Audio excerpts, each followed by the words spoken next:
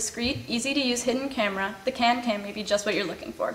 This is Chris, and he's going to show us how it all works today. It's a pretty simple device, actually. It looks just like your average soda can, so you can place it just about anywhere. So be sure to flip the power switch hidden behind the removable plate on the bottom of the can to the on position, so you don't give it away. So it looks like a soda can, but I'm assuming you do not want to put this in your fridge. No, it is still an electronic device, so mixing it with extreme temperatures of water is a bad idea. Okay, so once the can is on and placed, what do we do next? It's pretty simple. You just press down the power button on the remote control for about 2 seconds, and the unit will start recording. So everything is done via remote? Yes.